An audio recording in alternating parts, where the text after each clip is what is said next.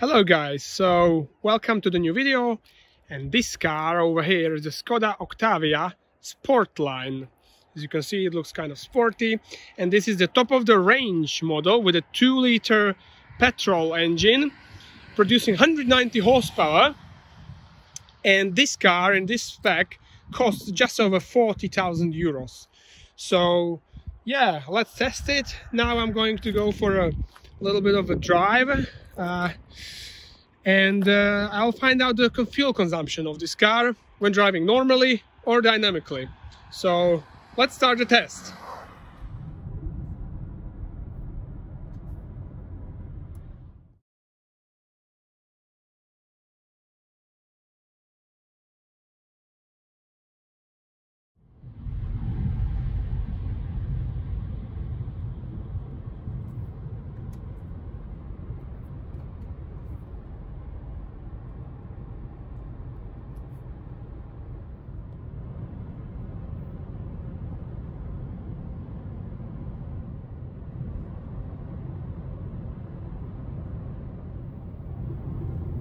Okay, so we're coming to our final destination and it is raining.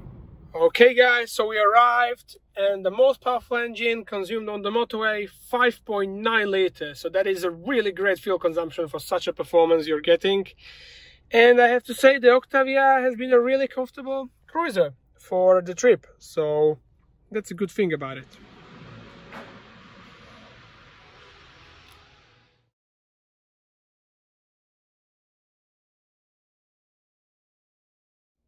Alright guys, so we're now on a mountain pass, and this is the ŠKODA OCTAVIA Sportline. Look at the way it shines now in the sunshine, beautiful. So let's have a quick walk around this car. So we have electrically opening door to the boot, which is enormous as it's a ŠKODA, as you can see. So pretty nice. It's also very practical, of course. We have what are these? I believe 19-inch wheels. No, these are 18-inch wheels. 225 45 R18. We have Pirelli winter tires. Yeah, in the back, let me just put this backpack away.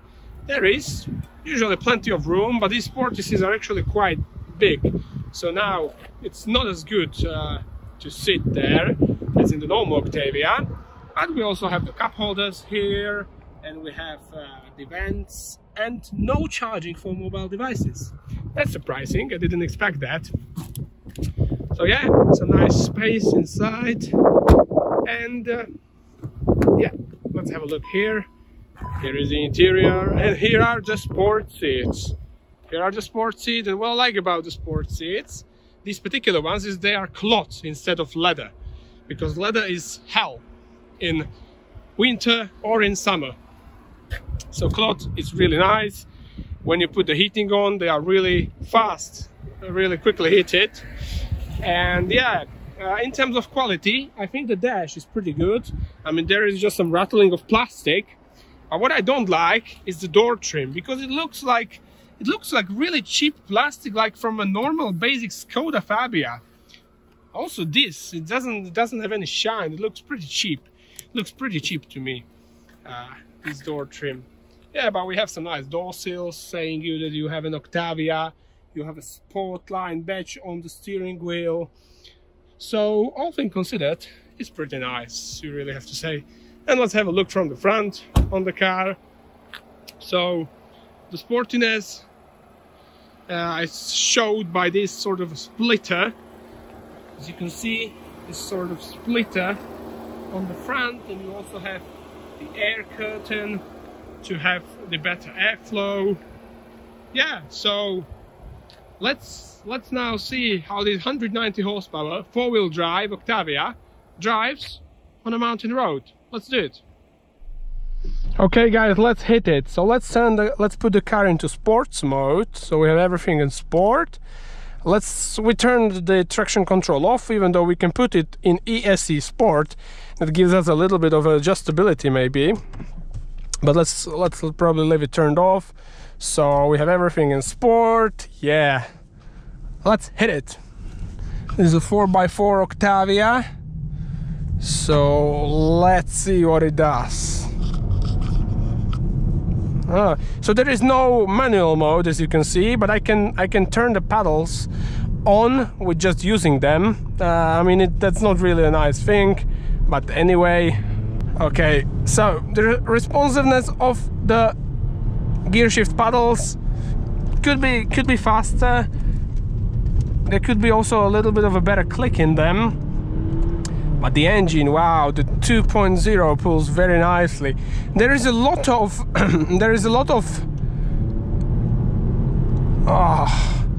the front suspension when accelerating really, you know, dives on the brakes, and on accelerating it goes up.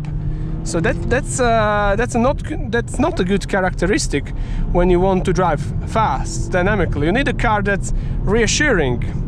And this is like a boat, you know, and that's really not a good thing. But the engine, wow, the engine in this thing is pretty nice. It's pushing nice. I mean, it's the same engine you have in plenty of VW sport models, that's for sure. Of course, now here is detuned, maybe has a smaller turbo, I think. Yeah, but all around, I mean, it really pulls nicely. I mean, I would definitely choose it over the diesel, which is not what many people do here in my country, but it's really great. Whoa. So the responsiveness of the engine, it's perfect. What is this? Front assist isn't available. I don't know why, but okay, we don't need it here. There is no traffic. Okay, the brakes, I can imagine the brake pedal being a little bit more stiff.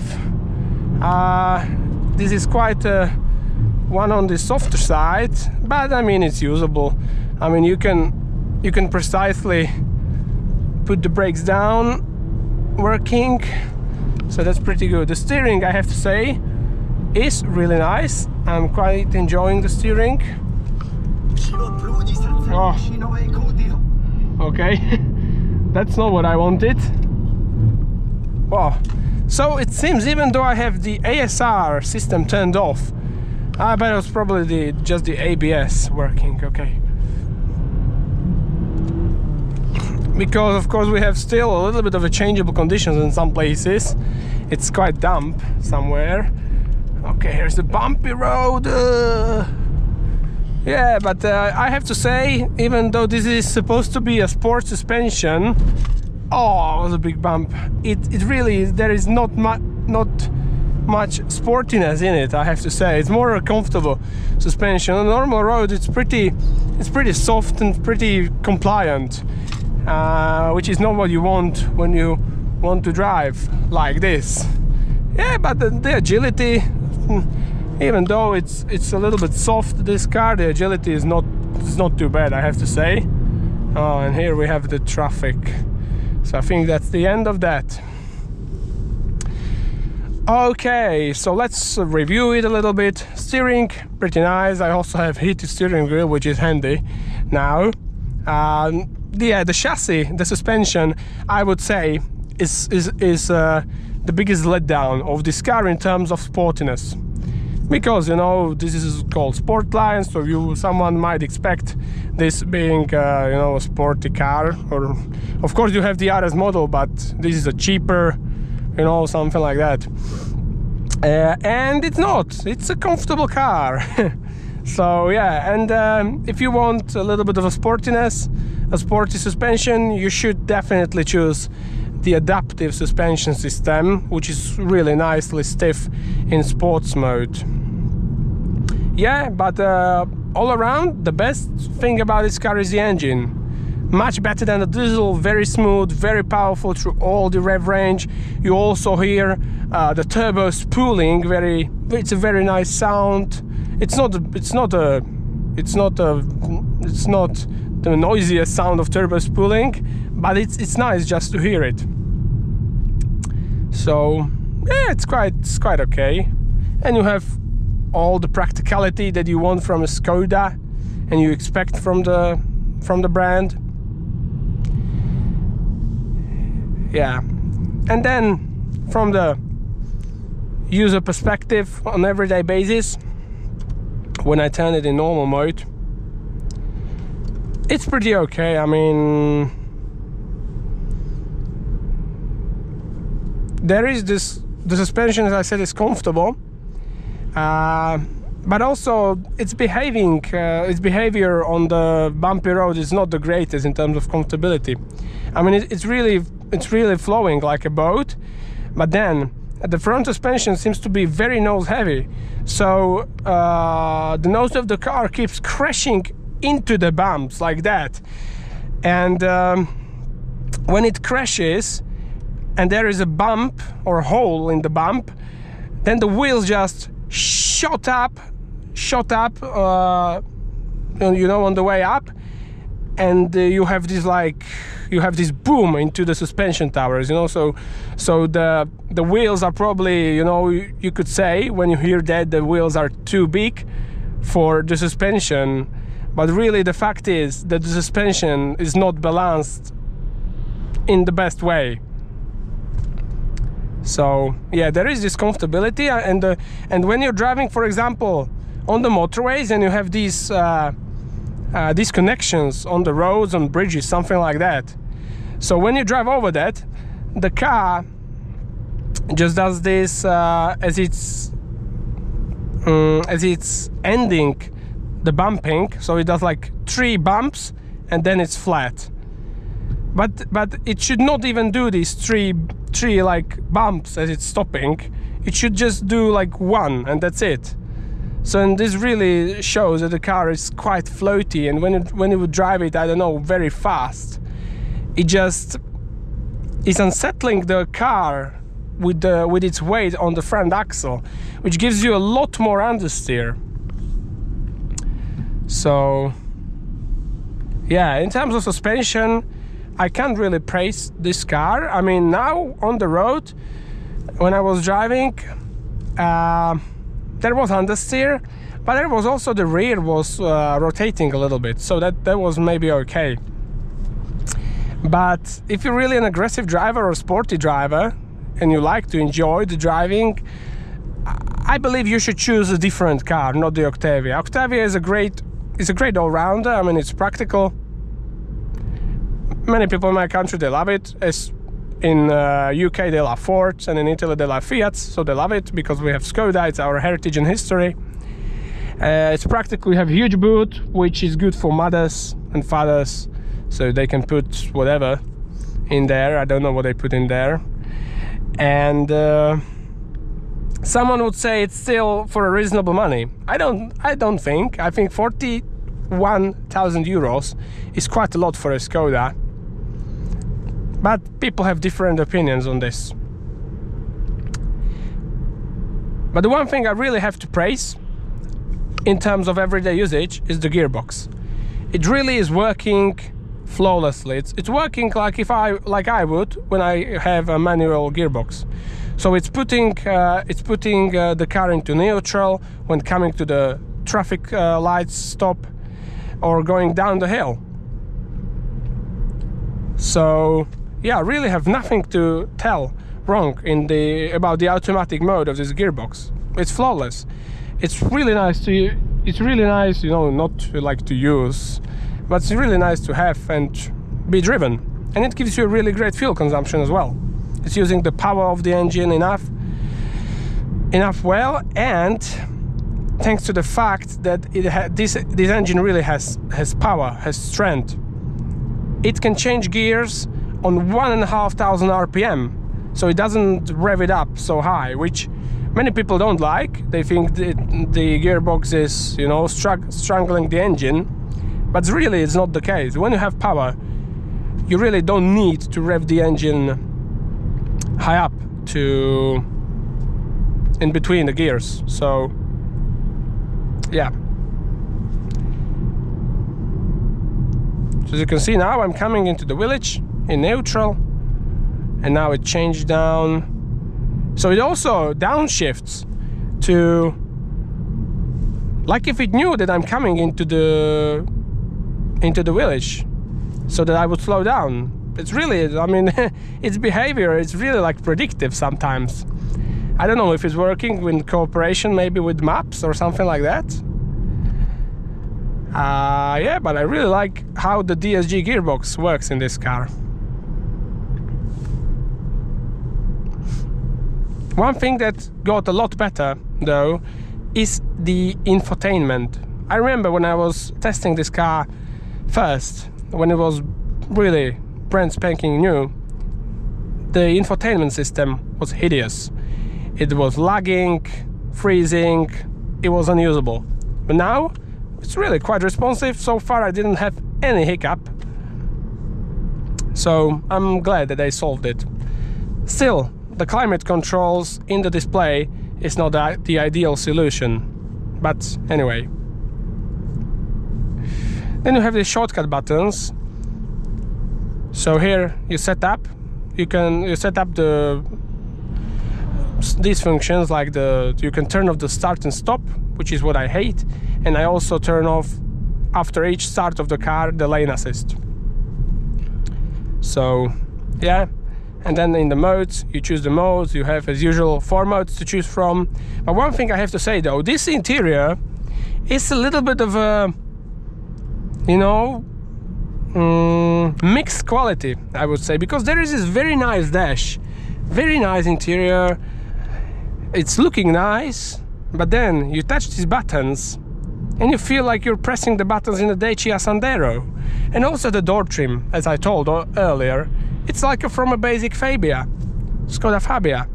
So yeah, and then to have some luxury, you have 2-tone ambient lighting. So it's really a sort of a mixed interior, I have to say.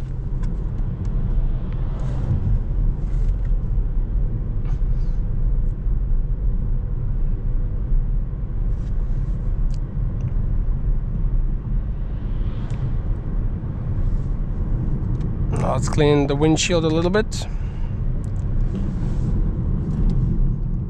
So yeah, certainly if you're looking for a practical car, the Octavia is just good enough for you.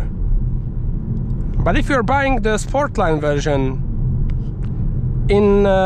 with the intention of sportiness, of driving sporty, really quickly on the roads, enjoying the driving, you should probably choose the RS model or a different car, because the suspension or the sport suspension, or you should choose, or alternatively, you should choose the DCC adaptive chassis, because this sport suspension that's in this car really is not great for this sort of driving.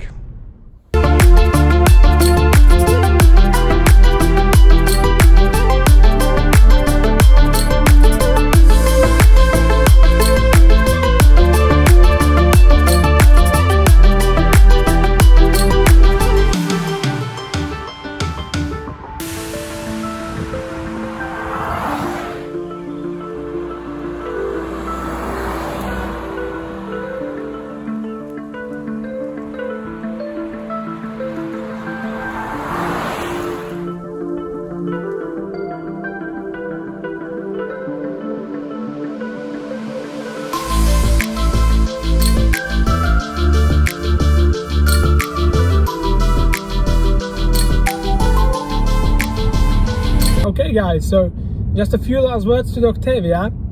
It's a really great all-around of this car. You have enough space in the back, you have a huge boot, and with this 2.0 EA888 engine, you really have enough power, and it's a petrol engine, so it's creamy smooth. The DSG gearbox works flawlessly. This engine has really a lot of power, so if you're looking for a family car, take this. But if you have intention of driving sporty with it, also in the corners, my advice is you better take the DCC adaptive suspension, or you take a completely different car, because this supposedly sport suspension is really not very good. It's quite soft and it's trying to be very comfortable. So yeah, that's my view of this car, and I'll see you guys in the very next video. Goodbye.